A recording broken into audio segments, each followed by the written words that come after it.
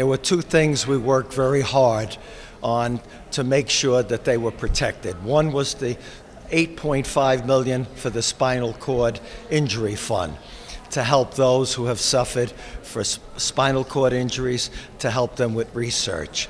But the second thing we worked very hard, and I had 31 other senators join me in the effort, and that was an $800,000 grant to help veterans to cure them for post-traumatic stress. Dr. Burke has run a successful program, but he needed more money to bring it to another level. And I think this is going to be a breakthrough for helping our veterans with all the problems they have when they come back from the wars with post-traumatic stress. And I might add, it's not only for those that were in the military. It could be police officers who are involved in a shooting. It could be firefighters in a burning building, all those that suffer from post-traumatic stress.